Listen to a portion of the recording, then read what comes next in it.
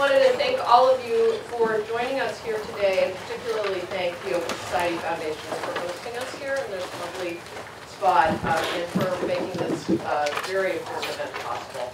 And I'd also like to thank these incredibly wonderful panelists that we have today who are taking some time to spend with us at a very, very busy schedule. I am Caroline Frederickson, as I say, not my teacher. And I'm the president of the American Constitution Society. I think many of you are familiar with our organization, but just in case, we were founded in 2001, and we are a national network of lawyers, law students, judges, and policymakers who believe that the law should be a force to improve the lives of all people. And ACS works for positive change by shaping debate on vitally important legal and constitutional issues, such as the ones we will hear about today. 5 years ago, as you all know, the Supreme Court decided in Citizens United versus the Federal Election Commission that the First Amendment prohibits the government from restricting independent political expenditures by corporations, associations, or labor unions. Fearing the effect that unlimited money could have and seems to be having, particularly on state judicial elections, we at ACS sponsored a nonpartisan empirical study by one of our panelists today, Joanna, to explore the effect of campaign contributions on state judicial behavior. 2 years ago, in Justice at Risk, Professor Shepard reported on the growing relationship between money and how state Supreme Court justices rule in business-related matters. Now, in ACS's follow-up report, Skewed Justice, Professor Shepard has made what may be an even more chilling discovery. Independent expenditures in state Supreme Court elections, particularly tough-on-crime ads, have made courts less likely to rule in favor of defendants in criminal appeals. While these attack ads are often funded by business interests that are much more concerned with how the judges will rule in civil cases that concern their bottom line, it's the criminally accused, often the most marginalized members of our society, who have become the collateral damage. We look forward to working with friends and allies in the criminal justice community to develop and implement solutions to this very troubling problem. We'd also like for our efforts to be part of a broader conversation on why fair courts are vitally important to a number of communities. If you care about justice for the criminally accused, or reproductive, or voting rights, or a clean environment, you need to care about fair and impartial state courts. We have flyers on the table outside that list resources on all these issues, and I hope you will take one and join this vitally important movement. So now what you're waiting for. Our panel today will help us understand the current condition of criminal justice in the state courts and the danger of injecting more money in politics into a system that already suffers from alarming racial and economic inequities. So now I will introduce Nkechi Kaifa, who is a senior policy analyst here at OSF. Nkechi is not better suited to lead this discussion. She's been working on criminal justice and civil rights issues for a number of years. Before joining OSF, Nkechi served as an adjunct professor at Howard University School of Law, as a legislative counsel at the ACLU, as public policy counsel for the Women's Legal Defense Fund, and as a staff attorney for the National Prison Project. So now I'd like to turn it over to Nkechi.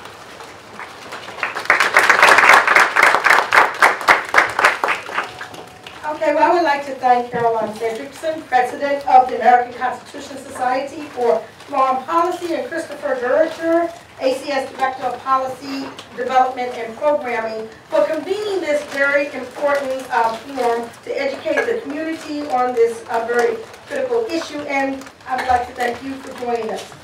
Unquestionably, state Supreme Courts play an important role in American government. Today, we will look at how the proliferation of judicial campaign spending has changed the landscape of state courts, with a specific focus on the new report by Dr. Joanna and Dr. Michael Kang, Skewed Justice, Citizens United, Television, Advertising, and State Court Justices, Decisions in Criminal Cases.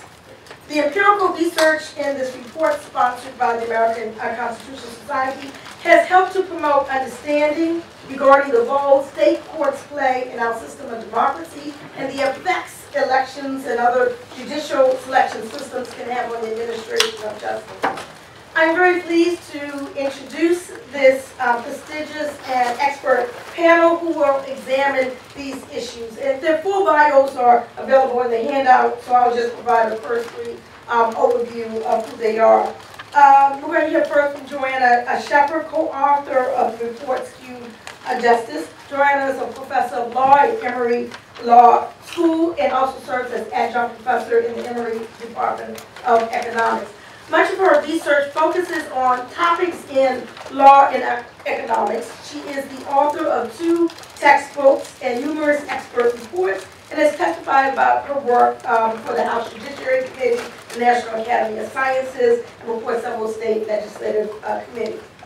The Honorable James C. Nelson is a retired justice from the Montana Supreme Court. He received his JD from my alma mater, George Washington University, and worked as a financial analyst with the Securities and Exchange Commission before engaging in private practice in Montana. He served as Glacier County Attorney before his appointment to the Montana Supreme Court in 1994. Norman Reamer is the Executive Director of the National Association of Criminal Defense Lawyers, which is the preeminent organization in the United States advancing the mission of the nation's criminal defense bar to ensure justice and due process for all and to advocate for rational and humane criminal justice policies.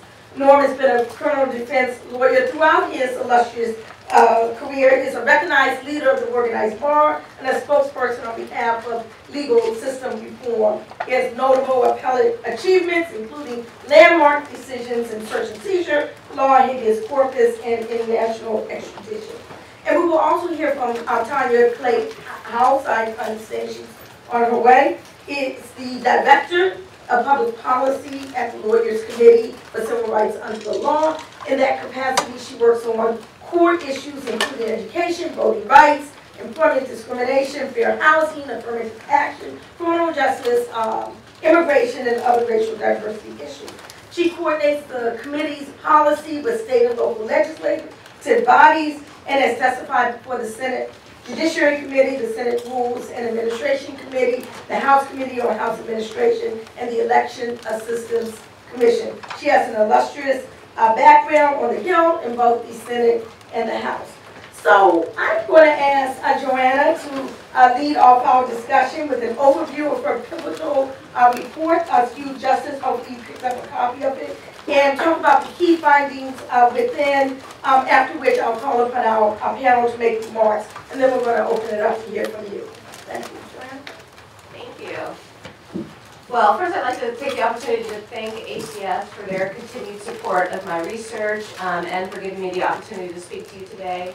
I'm just going to speak for about 10 minutes, just going to lay out the general study and findings of the study before we launch into a broader discussion about the implications. So this study focuses on the influence that money in judicial elections has on the criminal justice system. Specifically, we look at the relationship between the attack ads that are run in many TV campaigns during these judicial elections, the unlimited spending unleashed by Citizens United, and the way that judges are voting in certain kind of high-profile criminal cases. We focus on these issues in state courts for various reasons. State courts handle 90% of the judicial business in the United States, and they're even more important in criminal law. As you know, they handle over 95%, or about 95% of the felony convictions.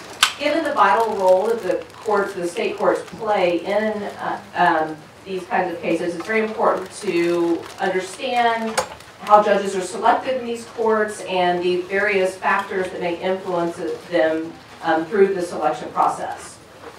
So this chart shows the different selection methods in the states.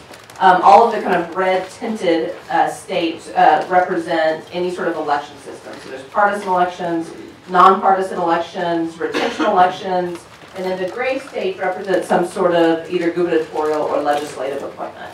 And so this is just looking at the state Supreme Courts. There are a lot of states where there's different methods used for the highest court and then the lower courts as well. We were focusing on the state Supreme Courts. So this map has been relatively stable over the last several decades. There's been a couple of little changes here and there, but it's been more or less the same. What we've really seen changing in the last few decades is the amount of money in these elections. So just to give you an idea, you know, through the 70s, most of these elections were very sleepy. There was almost no, if any, money spent during them. They were often incumbents ran unopposed. Beginning in the late 80s to early 90s, we started seeing the influx of money. Most of the historical accounts of this point to the tort reform movement. So this was during the time the tort reforms were being adopted by the legislatures, and so they needed to make sure the courts were going to uphold those tort reforms when they were challenged. So beginning in the 90s, we start to see a very dramatic increase. In the early 90s, typically we saw about $6 million raised overall by state Supreme Court judicial candidates in an election cycle. So that was the sum over all of the judges. Now we regularly see over 45 million raised. So in about 15 years, we've seen an 8-fold increase. Even more important than this expansion in spending is there's different slides than I thought they were, is the transformation in how this money has actually been raised. So we've seen a very dramatic shift from there being money given directly to the campaigns of the candidates to now being spent in going to independent groups and more independent spending. So this chart shows the percentage of the total money that is going to independent groups rather than directly to the campaign. And so obviously this is where the Citizens United link comes in, because Citizens United said that these bans on independent giving by corporations and unions were unconstitutional. So it really kind of unleashed unlimited independent spending. So to give you kind of this is a percentage, but to give you an idea of the magnitude of these changes, even in the early 2000s, we've seen quite a bit of direct money already going to the candidates, but there was still very little independent spending. During the 2001 to 2002 cycle, there was about $2 million of independent spending in these judicial races, whereas in the most recent year, there was over $24 million. So that's about 12 to 13 years, we've just seen this very big increase. In fact, most of the biggest spenders and the biggest contributors to judicial campaigns now give a lot more money to the independent groups than they do directly to the judges' campaigns. So we're looking at being, pretty soon the independent spending is going to certainly overtake the direct spending. It's about equal right now, and it's only increasing. So this money has really transformed the way these elections are going, primarily by providing significant funding for TV ads. And so whereas in the 90s we barely had any TV ads that were run, what you can see now is, in the most recent election cycle, we had over $33 million spent on these TV ads. It's important to note that when these ads are funded, some by political parties, some directly by the candidates, a lot by the independent groups. But it's important to note that when the ads are funded by the independent groups, they're more likely to be attack ads. And so the turquoise area here represents the percentage of the ads that are attack ads for candidates, independent groups, and the political parties. And this is a common story. We see this in different elections, not just judicial elections. In general, there's less accountability because there's less of a direct connection between these independent groups and the candidates, and so they can, there's not the same concerns for running attack ads that could be perceived badly by the potential voters. Oftentimes these ads, as was previously stated, even though they are financed by a lot of different groups, business groups and other single issue groups, they tend to focus on criminal justice issues, because these are the issues that voters remember. And so part of this problem stems from the fact that voters in general are often ignorant about the candidates that are running, especially so in judicial elections. They just don't know the relevant issues. So when they go into the voting booth, they will remember if there was an attack ad that ran that said, Judge so-and-so let the pedophile out, and look what happened, he did it again, or something like that. Those are the things that stick in the minds of voters, not issues about breach of contract cases or tort cases or anything like that. So here's an example of one that ran recently. We were going to have videos, but we couldn't get the audio to work here. I'll read it for you. Ralph Armstrong was a convicted rapist out on parole. when convicted of raping, beating, and strangling a 19-year-old co-ed to death. There was eyewitness testimony, fingerprints at the crime scene, and blood under Armstrong's fingernails, but Louis Butler wrote the decision to overturn this rapist conviction. On cases taken up by the Supreme Court, Butler sides with criminals nearly 60% of the time. Tell Louis Butler that victims, not criminals, deserve justice. So this is just one example. There's so many examples. They typically involve rape cases or sexual assault, children, pedophilia cases, murder cases. In general, the more kind of scandalous, the better. I think from the perspective of a lot of these groups. And this one particularly was funded by the Coalition for America's Families, which when you do your research is actually the Wisconsin Manufacturers and Commerce Association. So, it's really, this is not a hyperbolic example of some of these ads. There tends to be a lot like this, and if you actually will go to the website that the study is at, we have links to several of these attack ads. Obviously, there's no background information given, right? We don't know if there were constitutional issues, if there was evidence issues, procedural issues. We have no idea why Louis Butler ruled the way he did. All we know is that this particular fact pattern has emerged. So these campaign ads in the last 5 years have ran in 23 states. We see an increasing trend, as I showed earlier, in the number of attack ads that are running. And the concern is that, and we've actually heard from judges who indicate that in some of these cases, they're thinking about, and sometimes apparently even kind of casually joking on the side, about how this is going to become fodder for a future TV attack ad. They often vote the way that they know they need to based on the procedural and constitutional issues, but they realize that it could become future fodder for an attack ad in their next election cycle. So to study this influence of independent spending and TV ads, I worked with a team of independent researchers, and we coded 3,100 cases and the kind of the more likely to be politically salient types of criminal cases. We looked at murder cases, robbery cases, violent aggravated assault, rape, sex crimes. So we were looking at particularly cases involving particularly heinous crimes. We coded these 3,100 cases in 32 states, and we had individual judges' votes from 470 state Supreme Court judges. We merged this data with data from the Brennan Center's Buying Time project that collects data on the number of TV ads run during each election cycle over the past several years. And we also merged this with various data on the judge's career, specifics about the state judicial system, criminal justice system, et cetera, et cetera. So we had a very large data set, lots of different variables that we could use to control for the various factors that might influence the way judges vote. Our first finding, we found that the more of these ads that are aired during the judicial elections, the less likely judges are to vote in favor of the criminal defendant in these cases.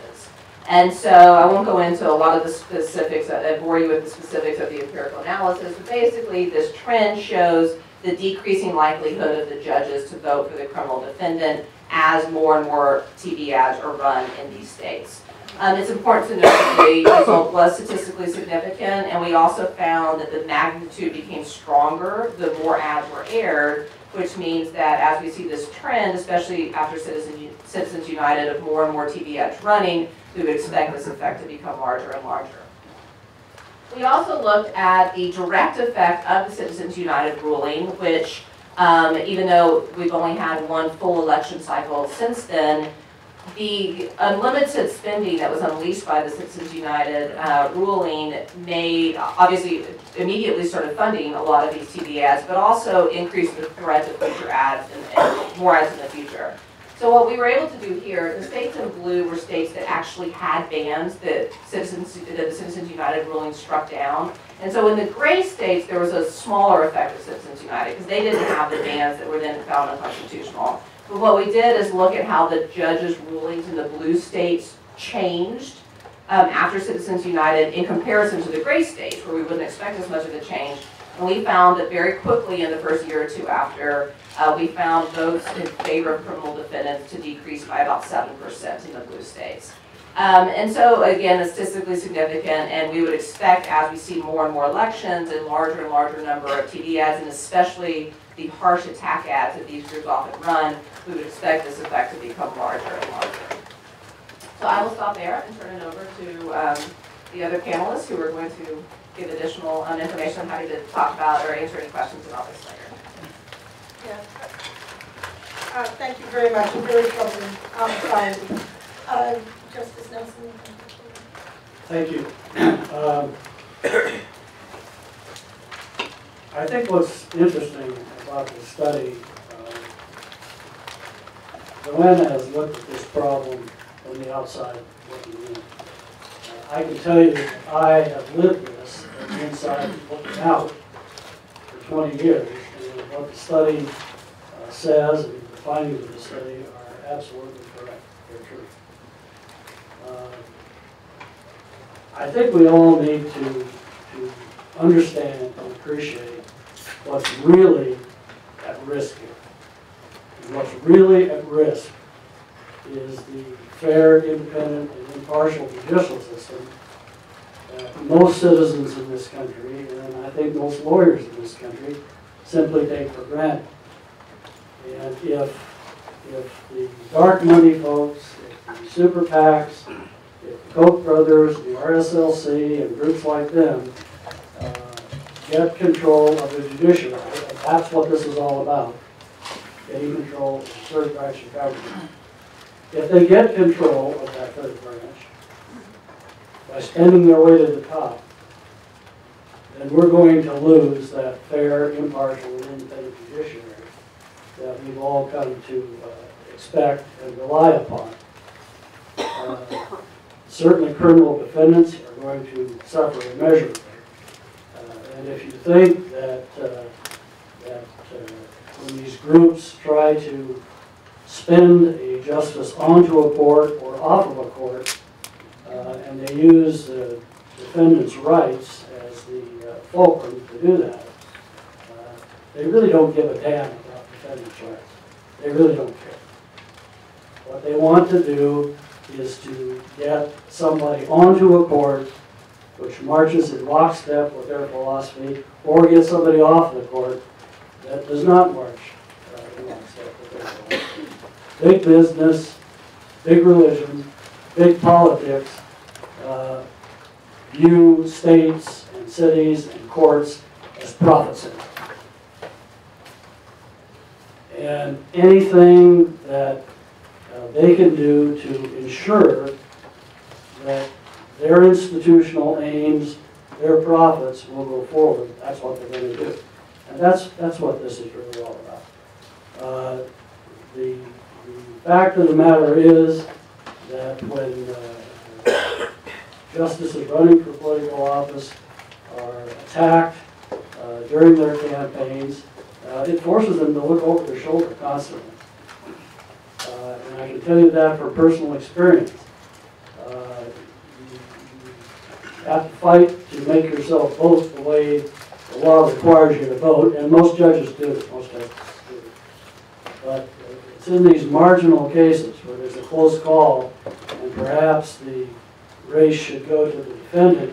It doesn't go to the defendant. It goes to the prosecution. And when that happens, very often, the rights of criminal defendants are abused. And when the rights of criminal defendants are implicated and abused, all of our rights are implicated and abused. Any one of us could wind up in court at any time. Any one of our loved ones could wind up in court at any time. And if we lose the fair, impartial, and independent courts that we rely on to uphold the Constitution and the rights of criminal defendants, then we're going to suffer immeasurably. As I said, these attack ads force justices to look over their shoulders. When you enter a decision, you think, how is this going to play in Poughkeepsie 4 years from now, 2 years from now, when I have to run for office? And as I said, most judges swallow hard and do the right thing, but in some cases they don't, and in marginal cases especially, when it's a close call, that may very well influence the decision-making process. So, big money, dark money, it not only influences judicial elections, but it influences judicial decision-making as well. And I commend Joanna and Michael Kang in the work they've done, both in the original study as it relates to the civil court system, but in Skewed Justice as well. Their findings, their analysis are absolutely correct, and it's something that we all need to be concerned about. I look forward to your dialogue and questions about. Thank you very much, Justice Nelson. Joanna, you were from the outside looking in, and Justice, you were from the inside looking out. And now we have Norm Reamer, the National Association of Criminal Justice Defense Lawyers. Let us know what your vantage point is as you share your remarks. Thanks so much, Nikichi. I want to thank ACS for putting the program together and supporting this wonderful report. I especially want to thank Chris DeRocha for thinking to invite me, and Nikichi and Melissa for hosting this. I'm probably the least expert on the panel, but maybe I'm the best fact witness. I did practice criminal defense law for almost 30 years before coming to NACDL, and I practiced in New York. Now, New York is not listed as one of the states on the chart because after a particularly sordid money election, maybe 3 or 4 decades ago, the state of New York did away with the election of its Court of Appeals, which is the Supreme Court of New York. But it didn't do away with elections in New York. It's a very much a hybrid system. The appellate divisions there are 4 appellate divisions throughout New York. Those are all judges who are appointed by the governor, but only if they have been elected to the state Supreme Court, which is the trial level court there. So I've seen just about all of this stuff, but not on the high court level during my career.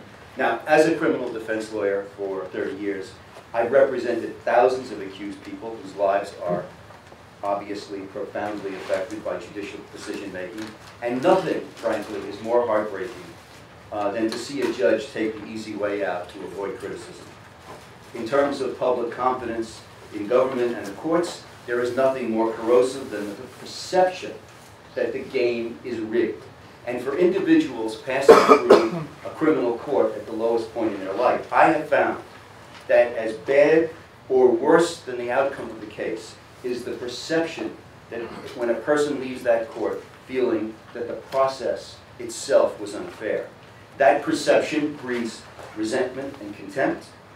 Even if it is not actually true, it denigrates the courts in the eyes of the public, it polarizes our society, and turns a process which should promote healing into one which perpetuates mistrust and division. Skewed Justice, as far as I'm concerned, confirms the corrosive effect of money on judicial behavior. I think it's an important contribution to the mounting data that there is an inverse relationship between judicial campaign money and due process in criminal cases. It provides empirical data to confirm what we who have been in these courts have known and experienced but could not quantify. Now let me talk about what I think is really going on here. The simple fact is that what drives public discourse in this country is the politics of fear. The exploitation of fear, the exaltation of fear. It is true for executive and legislative positions as well as for judicial positions. The other candidate will ruin the economy, will make you pay more taxes, will take us to war, will poison our water or pollute our air, will bankrupt our state, will allow the community to be overrun by foreigners, will jeopardize national security. We all know the classic examples. You have to be a little older, like I am, to remember the classic one from the election in 1964, vote like your whole world depended on it, and a nuclear explosion went off. Willie Horton, of course, I just have to say those 2 words, and we all know what was being conjured up there. But just this year in our national election, do you remember how in the week leading up to the election, there was the exploitation of Ebola hysteria to create a general sense of unease and fear? And recently, in sort of an outgrowth of these attack ads in judicial elections, we see particular disdain for the Sixth Amendment, where candidates are attacked for having served as a criminal defense lawyer. We saw it in the governor's election in South Carolina, but we saw it in the election for the Supreme Court in Arkansas. But there is simply nothing as effective in ratcheting up fear than to say, candidate X will turn child rapists loose on your block. Fear is effective, and modern communication medium bring that fear directly to the voters on their televisions, on their computers, on their handhelds.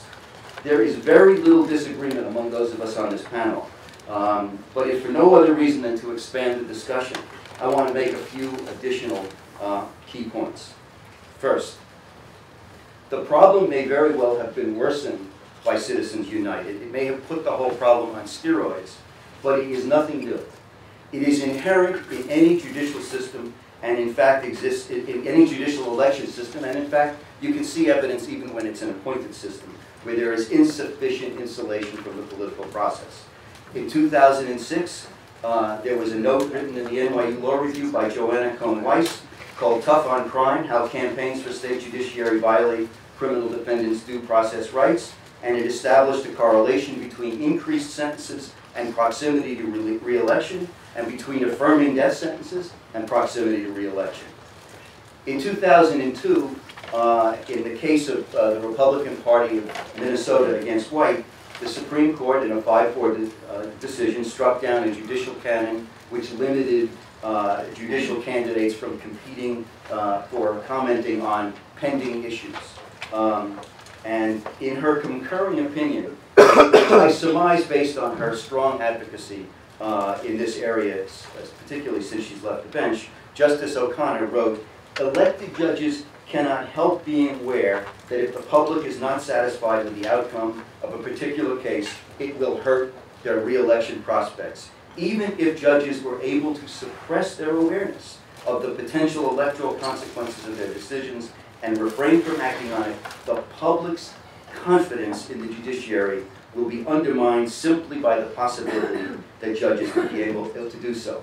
And as far back as 1995, Steve Wright and Patrick Keenan wrote a piece called "Judges and the Politics of Death, Deciding Between the Bill of Rights and the Next Election in Capital Cases," and they showed how judges facing election were more likely to sentence a defendant to death and less likely to enforce constitutional fair trial rights. The next point, the studies that I just mentioned and everyday experience throughout the country underscore that while skewed justice focuses on appellate decisions, the problem is far, far, far worse at the trial level. It is not just appellate judges. It may be harder to study because you have fewer written opinions, but it is self-evident in countless ways. Bail decisions. The use of bail schedules judges have publicly defended as giving them cover. Denials of motion to suppress. I personally have had many cases in which judges have told me in bench conferences, "Boy, that's a bad search, but gee, I just can't suppress that evidence. I'm going to be in deep trouble when I have to stand for re-election." And of course in sentencing decisions. And yet judges on the trial level are actually the most susceptible to pressure. Because for one thing, they're making decisions every day. They get much greater publicity and public scrutiny than you have of appellate cases. And they stand alone. They don't have the cover of a panel of judges. They are the decision maker. And they are certainly subject to attack by well-known and identifiable constituencies, such as police, unions, and other law enforcement personnel that have an interest, but they are also subject to manipulation by other interests. And remember, oftentimes, these things that you see up here, that Butler case and some of these other cases, the Caperton v. Massey case in West Virginia, the fight is really about commercial interests. It's usually about the plaintiff's bar versus the corporate interests, the unions, the conservatives. It's about nothing to do with criminal justice. But because of the fear factor, that's where you go after somebody. The Butler case was a classic example. They were after him for his decisions. That's why you saw that, I forgot what the name was, but it was clearly a tort reform group that was going after Butler. My final point has to do with whether or not merit selection with retention elections is an answer, and my position on that is that it is not, and that there's increasing evidence of that. There's a great report put out by the Brennan Center, Justice at Stake, and the National Institute on Money and State Politics, called The New Politics of Judicial Elections, 2011 to 2012. And while noting that historically retention elections have been less polarizing than contested elections, that's not necessarily true, particularly since 2010. They particularly focus on situations in Iowa and Florida where tremendous amounts of money were flooded in there in a retention election. But I want to share with you in my closing my personal favorite. This is the retention election of Illinois Supreme Court Justice Thomas Kilbride. Like the Caperton v. Massey case, this shows how the criminal justice system itself is the roadkill in struggles between commercial interests. The real issue with Kilbride was his decision to remove a malpractice cap. So I don't have a slide and I don't have a video, so I'm going to do a little acting here for you. So this is a menacing male voice. I was convicted of sexually assaulting 3 different children. A second menacing male voice. I was convicted of shooting my ex-girlfriend in the face and murdering her sister while our daughter watched. Third menacing male voice. I was convicted of sexually assaulting a woman and her 10-year-old daughter, and then I slashed their throats and burned them. Defiant male voice. On appeal, Justice Thomas Kilbride sided with us over law enforcement and our victims. A disappointed male voice. Unfortunately for felons like us, other judges overruled Kilbride and our convictions stood. Alarmed female voice. Thomas Kilbride sided with violent felons like these and in dozens of other cases that you can find at KilbrideProtectsFelons.org. Vote no on retention of Supreme Court Justice Thomas Kilbride. Now, the saddest part of this, which I think shows just how low this can go, is this ad. An assertive male voice. Justice Tom Kilbride, a strong advocate for the victims of crime, endorsed by our police and prosecutors. Tom Kilbride wrote the opinion that protected victims of sex crimes from their attackers and rulings to simplify the prosecution of sexual predators and domestic violence abusers. We need judges who stand up for victims, not criminals, for fairness, for victims, for justice. Vote yes for Tom Kilbride. So, here's my point. To save his seat, Justice Kilbride, I guess, felt that he was forced not to respond with a defense of fundamental constitutional principles or an explanation of what the role of a judge was, but he resorted to a similar kind of attack. He did not explain that when a judge reverses an improperly obtained conviction, that is a triumph of the rule of law. It's not because that judge sides with felons. No, instead he succumbed to the politics of fear and pandered to the perverse notion that no truly good judge will ever uphold the rights of accused people. So where is all of this leading? What's the future of justice when virtues such as fairness and impartiality are expendable traits? I think Judge Nelson made the point very clearly. The future of a fair and impartial judiciary is at stake. It may very well be that we can't preserve it if we allow this to go on.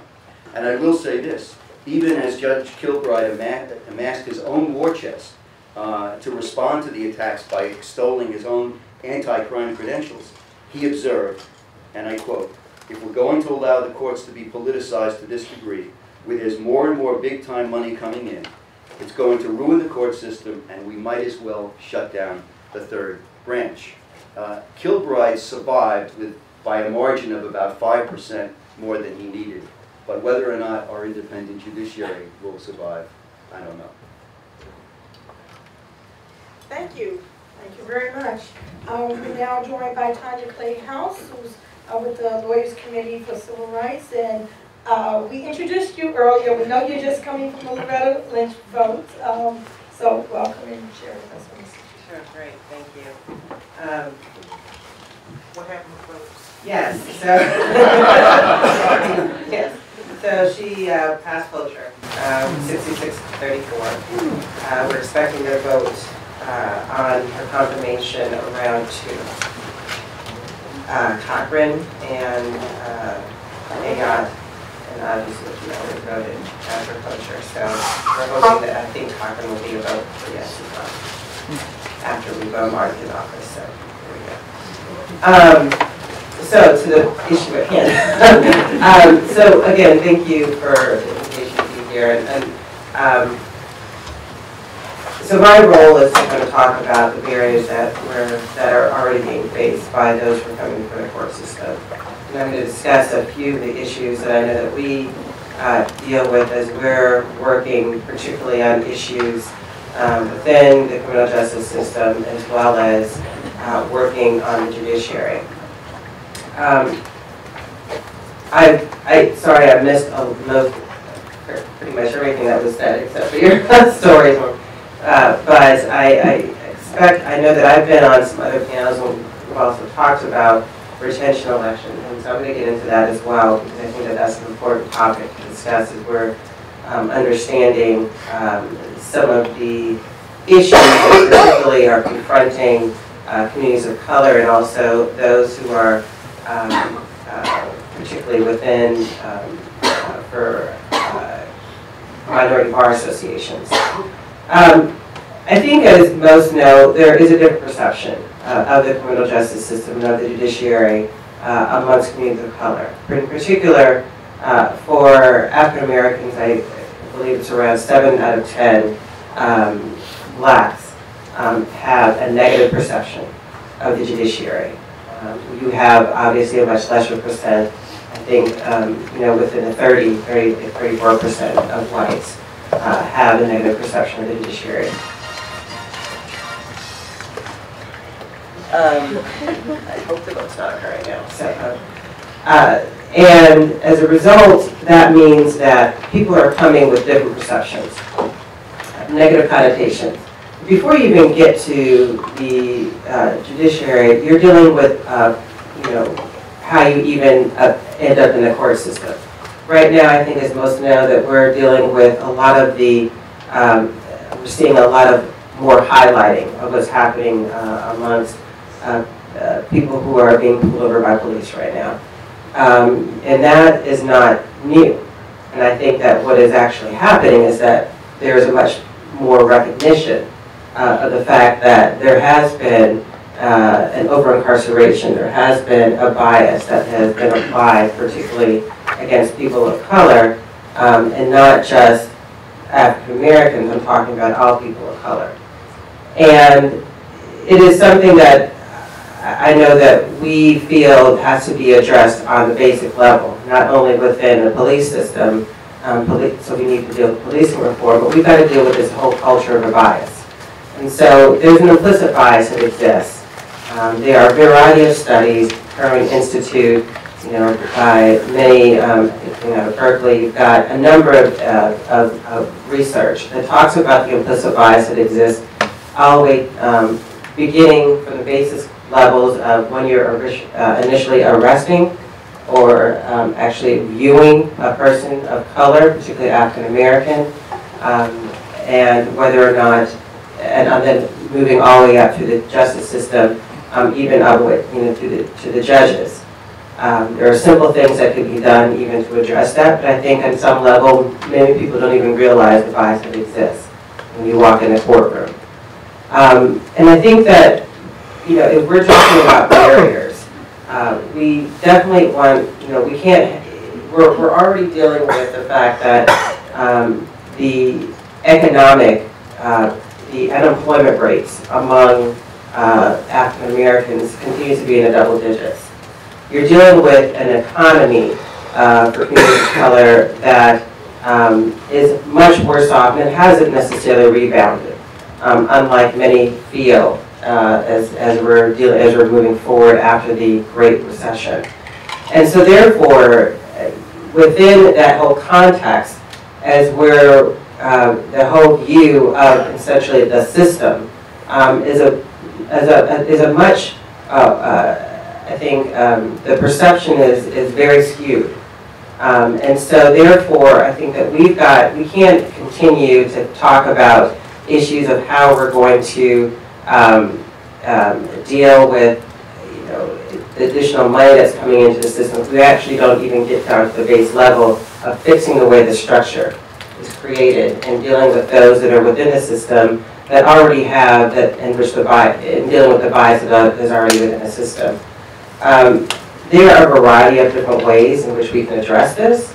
Not only dealing, and I was talking about some of the retention elections. That's not one that I feel is the best way. And I think that as we look at ways in which we can fix or deal with some of the barriers that are being confronted within the system, there's already, beyond the implicit bias that exists, there's also a feeling about the merit selection process that there's an implicit bias within that system as well. And so if you've got the bias within the system in which the judges are being elected, particularly about amongst minority bar associations, and I can speak on behalf of the National Bar Association, in which there is a great feeling that the merit selection process is biased not only against people of color or African Americans, but particularly against those who are in fields that are not traditionally considered worthy of the judiciary. So if you're working for small firms, you're not in a corporate structure. If you're working as a defense lawyer, which often many people of color are within the smaller firms, these are all, there's a bias against those. And so the Bar Association, or the National Bar Association, continues to address the structure in which we're working to put judges on the bench. And so if we're dealing with that structure, we can't automatically assume that allowing a retention election is going to be the best way to change the way in which we're to fix some of these barriers, because if that structure is already broken, we're not going to have a fix. We're just fixing a broken system. And so, I think that there is a lot to be said that I'm sure has already been said, so I'm not going to keep belaboring the issue, but I do think that there has to be an appreciation and understanding that the entire perception, I think, that is being viewed, that those that have in communities of color of the entire judiciary system is much different from the moment we walk out the door. From the moment I walk out the door, you're seeing an African American woman. It's not something that I can change as I walk in. I can't hide behind that. And so my entire perception of, and those that are African American men, women, Latinos, other people of color, it's not a friendly perception per se. And so I think this is something that has to be acknowledged, it has to be understood. And I think that we can't ignore that concept as you're trying to address the various barriers. So money in the elections, money in campaigns, obviously we have to address that, and that is something that is going to continually skew and create these additional barriers create this context in which you have judges that are potentially going to be biased as a result of the money that's coming into their election contest. But that bias is just on top of the other bias that is already potentially allowed as a result of how they were achieved or how they were came into the justice system and how the structure was set up and which judges were put on the bench. I think I have more to say, but I'm going to stop. I'm just going to rail for a while. I'm kind of stuck on Lynch, but I do think. Sorry. Justice system need to get an African American woman in the Attorney General position. So that's there we go. So let's keep working on that.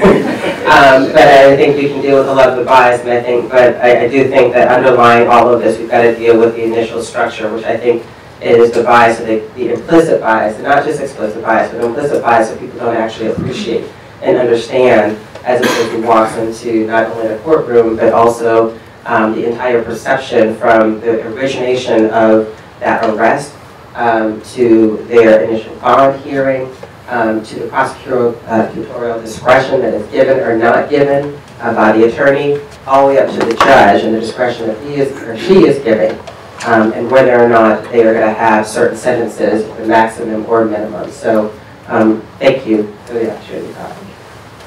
Okay, thank you so very much. I really want to thank our panel for shining a spotlight on these issues. And I think I'm just going to ask a couple of questions and then open it up to everyone else. I want to just play the devil's advocate for a moment, if I can, and anyone can respond as they wish. But if a judge, once elected, assures the public that he or she will be fair and impartial, is there any real harm to the criminal defendant? Oh,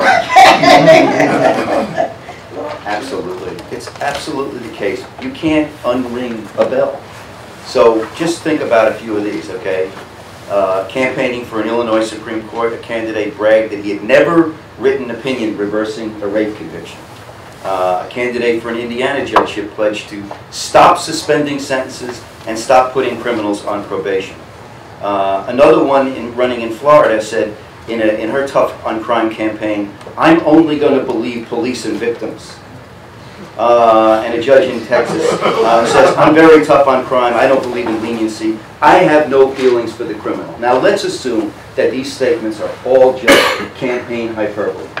If you're the individual standing before that judge, and that judge says, I'm not going to give you probation, or I'm going to give you a harsher sentence, or I find you incredible, but I find that cop's preposterous story credible.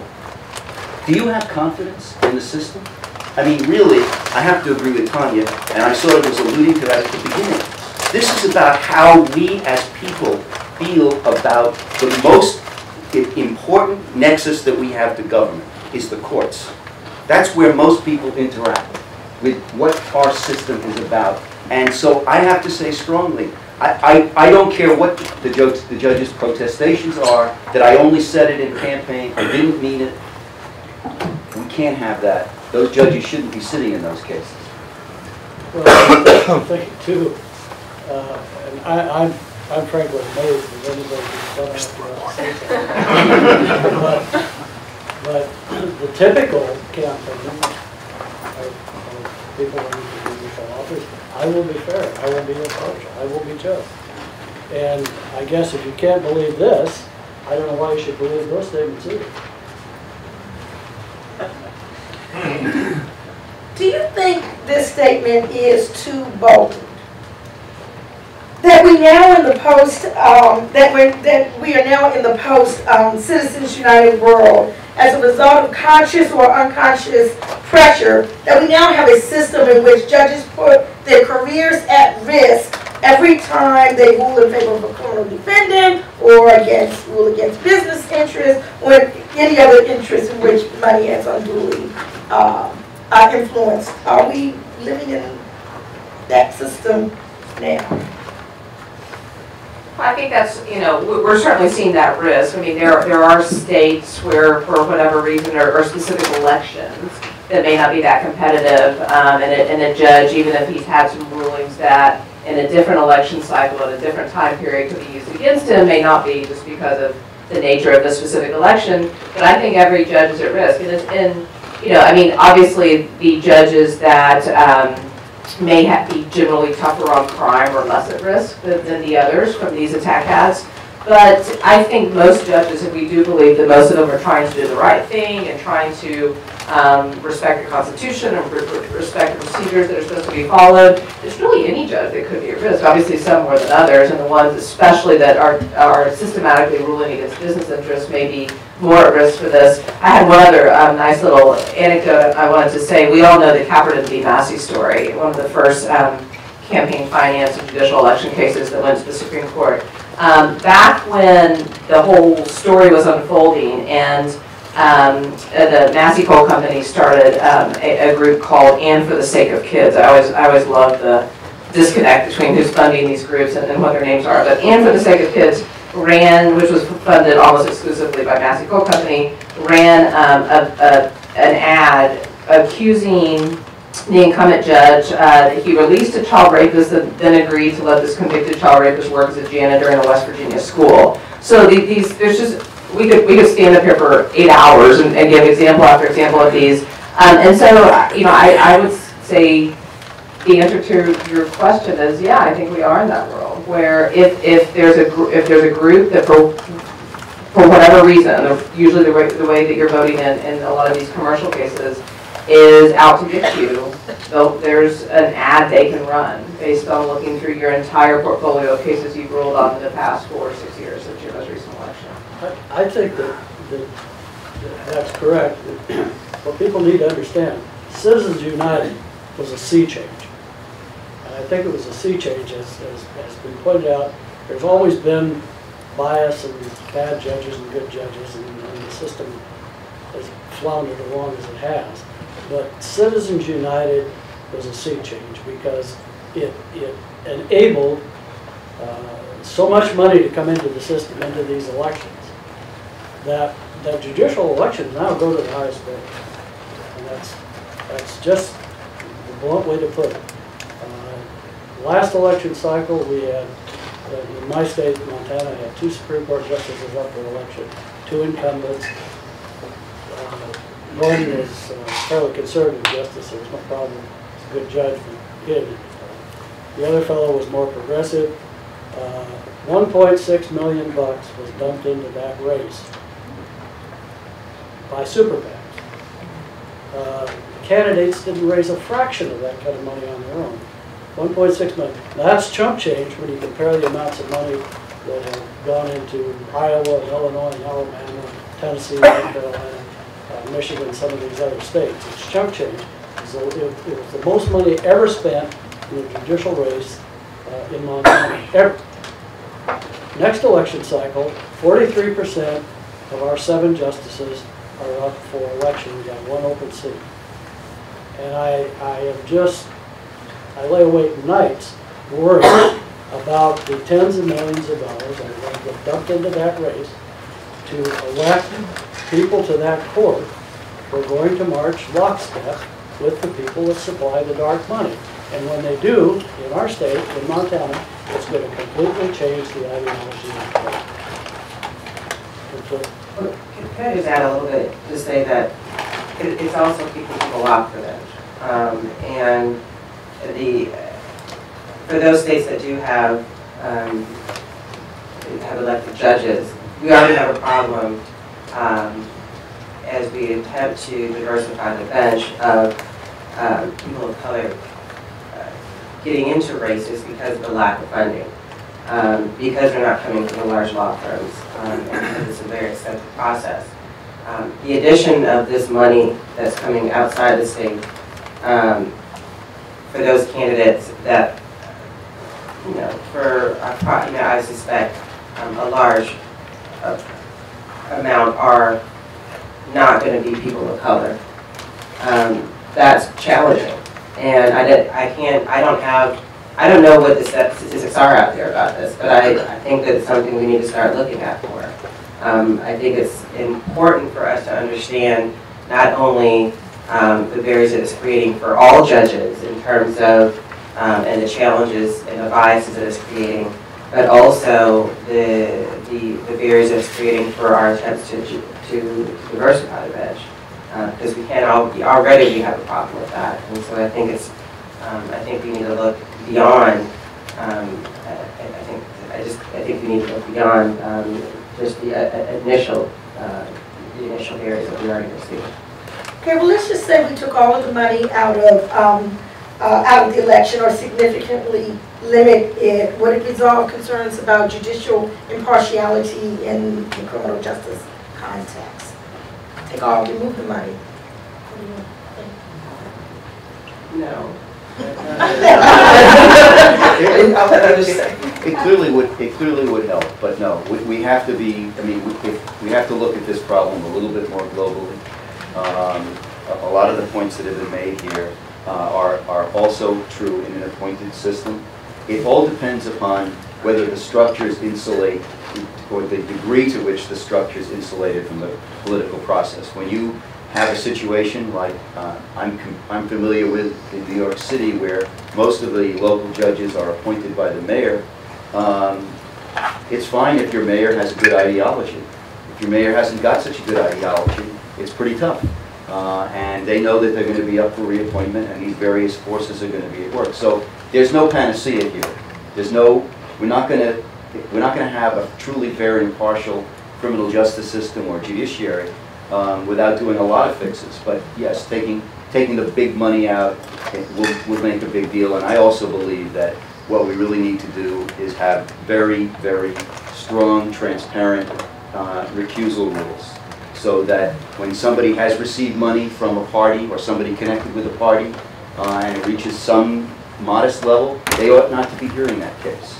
Or if somebody makes the kinds of statements that we've talked about, they ought not to be sitting on those kinds of cases. Okay, want to open it up to you? And I think there's a microphone going around, and you can just state your name and the organization you're representing. My name is Joe Freeman. I practiced law and politics in New York for many decades. So my question is aimed at the gentleman from New York. You said that the Supreme Court judges, which are in fact our county trial judges, are elected.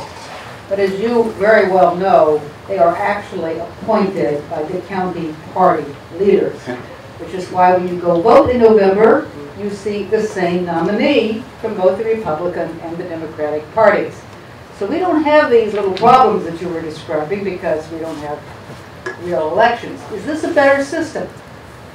So that's interesting that you bring that up. There was a case decided by the Supreme Court. You probably know about it a few years ago. I think it was Lopez Torres. Which the Supreme Court, which county? The United States Supreme Court, that's where the Supreme New Court. York system was challenged. Where you're right. It's an elected system for the Supreme Court justices, which are the low court, the trial court in New York. And it was very controversial. I mean, the objection to that is that it was completely controlled by the political bosses. Mm-hmm. Oddly enough, because of the demographics, because of the politics of the situation, many minority groups were very supportive of that system because it did improve diversity. Mm-hmm. So these are very complicated issues. But does it improve the decisions? Do you get the kinds of problems you were describing with a real electoral decision? Or do you get a truly independent judiciary because they're not dependent on money, they're dependent on the county boss? In my experience, when a judge is relatively secure in a system, and that's a system where you are very secure. It's very difficult. You almost never see an incumbent knocked out under that process. It does, in my opinion, lead to greater independence in their decision making. It's really the question of, look, this is all wrapped up in how we make judges in this country, and how judges can survive after they've spent a period of time on the bench. They're worried about their livelihood. Let's be practical about it. They're not capitulating because they're bad people or they don't want to do a good job. But we created a system in this country where, however you get there, if you can't stay there, you don't have much of an opportunity. It's not like when a federal judge leaves the bench, they get a big job at a big law firm. That's not the way it is. Yes. Yes, sir. My name is Kang, but I'm with the Pakistani Spectator, and my question is to Councillor Nelson. Do you think if county governments try to just make a law about offending somebody's religion, I'm talking about the new ad in New York that says that killing as many Jews as I could is good, could take me to and this is my jihad and what is your jihad. So this is very offensive to some people. So would it be, if some politicians just to ban these kind of acts, would they be opposing First Amendment? And my question to this House is that, the kind of prejudices that are in our system you just mentioned about, I didn't complete my law school, and my question to you is, how can we get rid of them? Because I do not know when we are going to have a black president again after Obama. If we couldn't get during his time, how can we do? And the example I want to give you, I'm a little bit involved with the litigation, and I signed DC Superior Court. I have to file complaint against 3 judges who are considered liberal and Democrat, but somehow when they deal with foreigners, it's very difficult to control their prejudices. And today I'm filing with the 4th judge who is not even WASP, Judge Demu. They just cannot control, the flaws that you just mentioned. Thanks. Okay, what's that to? Well, let me take a shot at answering your question. I was always educated to believe that, that no constitutional right is absolute.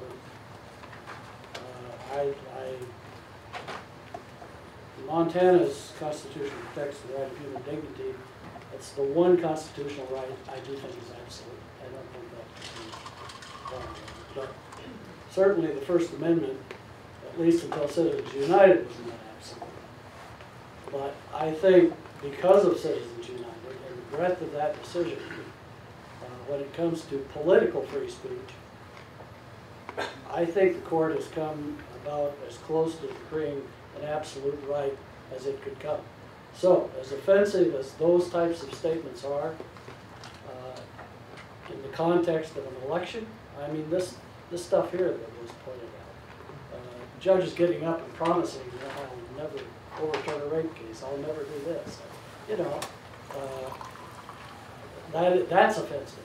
But in terms, in the context of an election, I think you can probably get away with it anymore. And that's a sad state of affairs, but you can thank the U.S. Supreme Court for that. Okay, next question. Greg. Yeah, I'm sorry. He asked her. Yeah, and I just want to make sure that I understand. Your question was how do we fix the bias? Okay. There's no one fix, but I think first we need to make sure that people get trained. And actually, there are trainings that are out there that can be, that all can go through. As I said, from the judiciary on down to the prosecutors and the defense and the defense bar, that can pull out some of those biases that we don't even realize exist. For example, you know, I've had many that we talk about this amongst within the National Bar where the attorneys walk into the courtroom and are mistaken many times by the judge as being the defendant, the one who is, you know, and they're not in chains. There's nothing that would give the impression.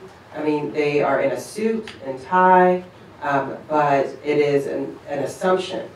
But there's no recognition by that judge that that is inappropriate.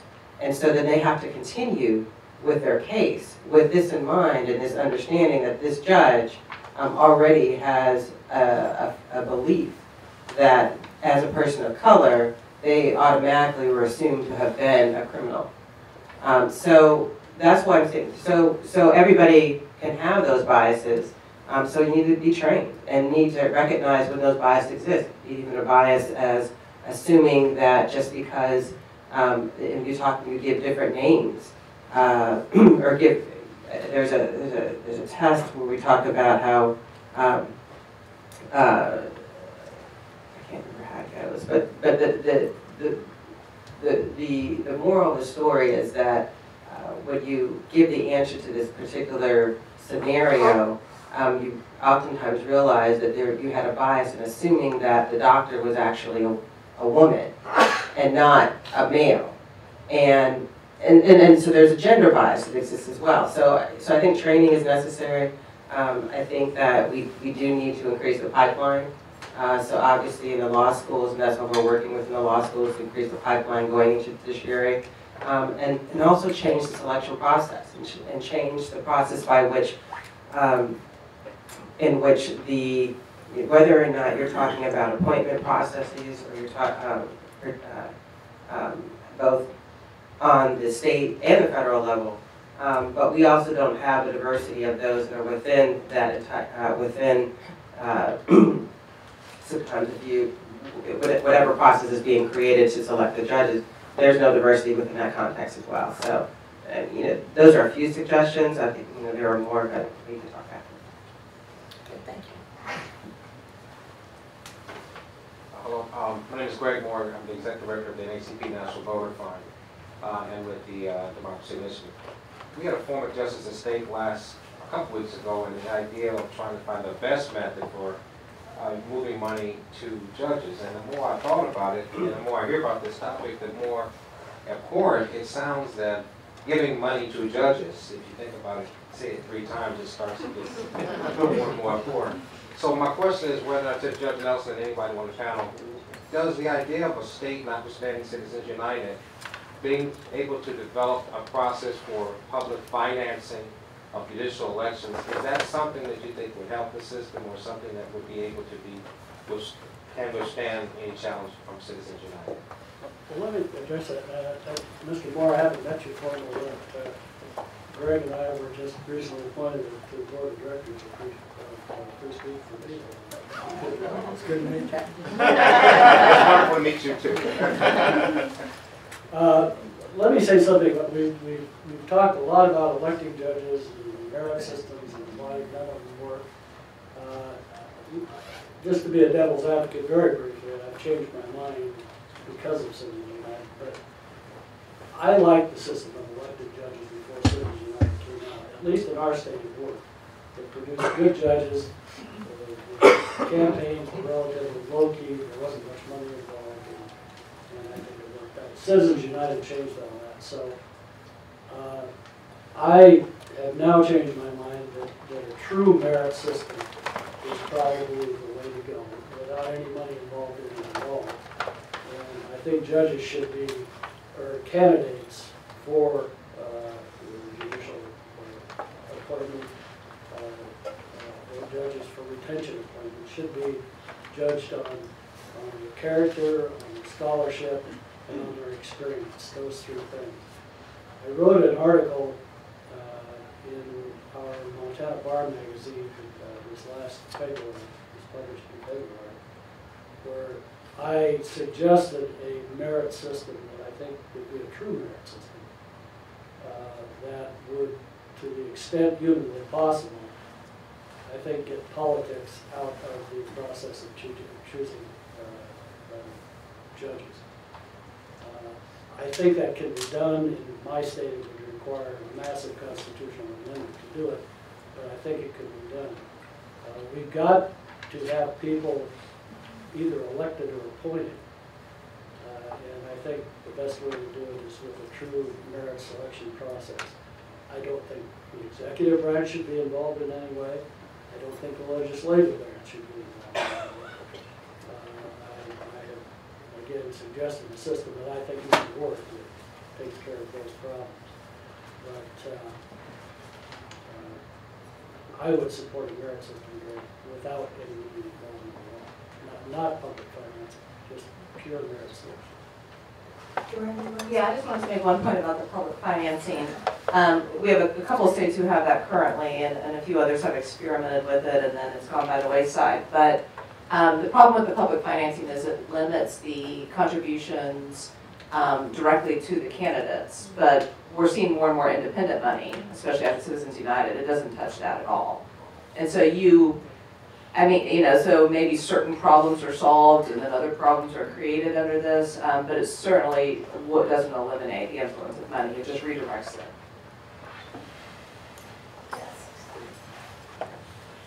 Hi, Stephen Spitz, People Demanding Action.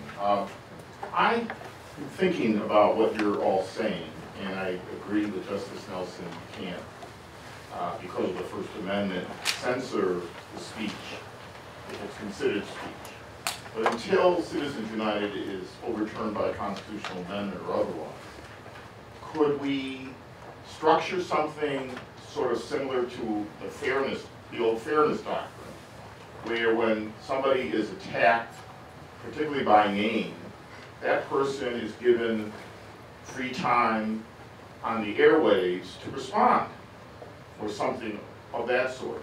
So there's some element of balance in this, particularly when you have unlimited funds that could spend millions of dollars attacking the person, and the person doesn't have funds to respond otherwise.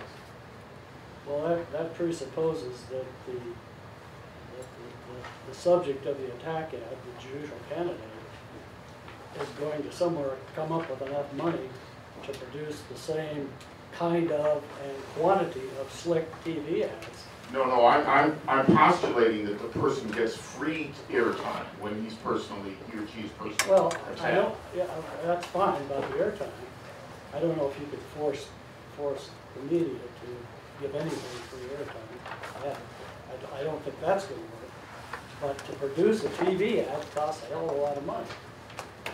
And nobody's going to pay for that except the person who needs to have that TV ad made. And I had an election where we had to produce TV, and it's astronomically expensive. And it takes time. So, plus, Stephen, the other problem is, a lot of these slick TV ads come out right before the election. And, you know, you have this blast of TV 5 days before the election, there's nothing to do about it. You can't get TV time, even if it was free. It's all taken up. So I respect your suggestion. Any other questions? Questions or comments? Okay, I want to just give one final question, if I can, and you can really kind of make concluding remarks. This was just a very general question, and basically is why should anyone hear about state courts and how judges who serve in them are selected in the first place? Make it a little concluding, whatever you want to say.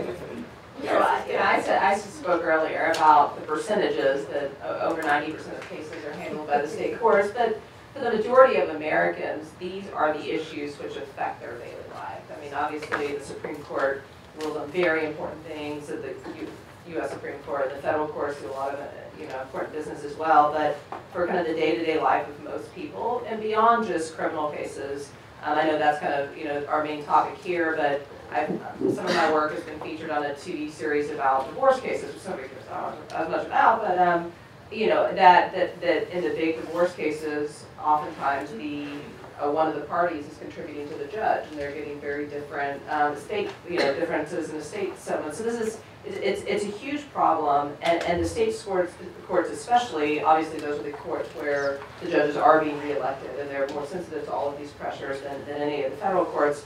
But they are handling the business, which affects most Americans most of the time.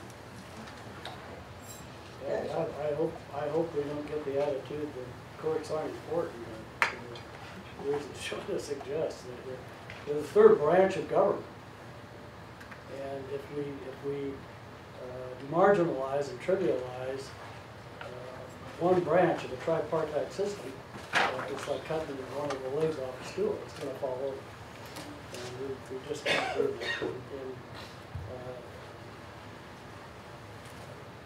Courts affect the daily lives of people. Somebody gets injured in an automobile accident, the insurance company isn't going to pay. Where are they going to go for relief? Criminal defendant is charged, whether justly or unjustly. He or she is entitled to expect fairness and impartiality when he goes to court. Expects a fair trial, expects good counsel, and he's entitled to expect a fair appeal. And if we lose those ideals, if we lose those notions of justice in this country, as I say, we've cut one leg off a three-legged stool, and the system is going to collapse. Why is it important? From the standpoint of criminal justice, I have a reason. Actually, I have 14 million reasons. That's how many people, according to the latest FBI statistics, are arrested every year in this country. So 14 million people are passing into our criminal courts every year. It's important. So I'll add to that and say that we have 1 out of 4 black men that are expected to go to the criminal justice system today. So it's extremely important. I think that for all the reasons that we all just heard, it is what is affecting our daily lives.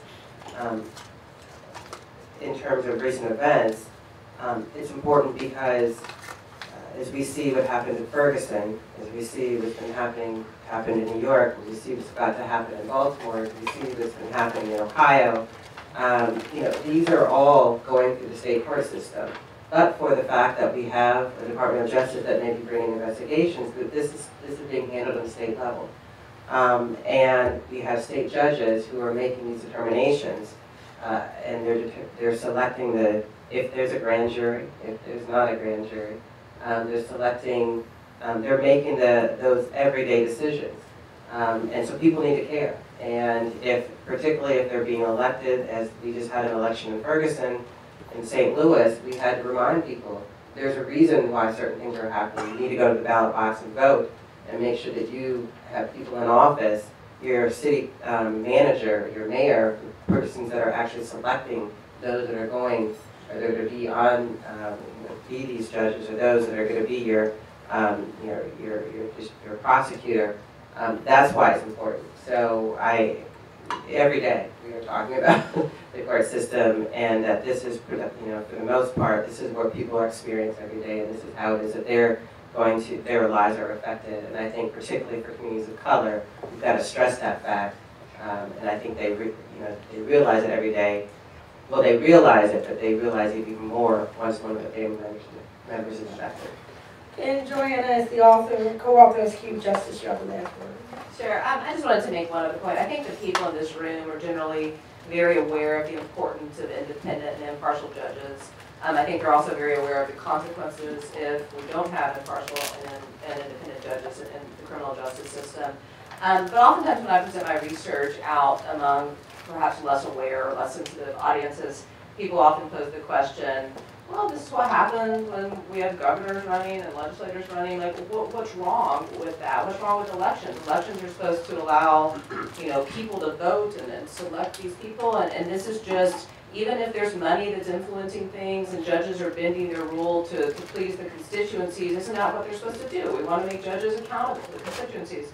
And I always try to remind the groups, and obviously it's harder in some than others, that the judges are not meant to be politicians. They're meant to be a check against these other political branches, where we know that there's those influences, and as concerning as they are in those other branches of the government, we at least used to think that the judiciary was there to kind of protect from the greatest evils of that. And now, there's just so much mounting evidence in the criminal justice system and beyond that judges are, the entire judiciary is being politicized almost as much as those other branches as well. And I just think that's so concerning, not only in this application, but even more broadly as well. I'd like you all to join me in thanking our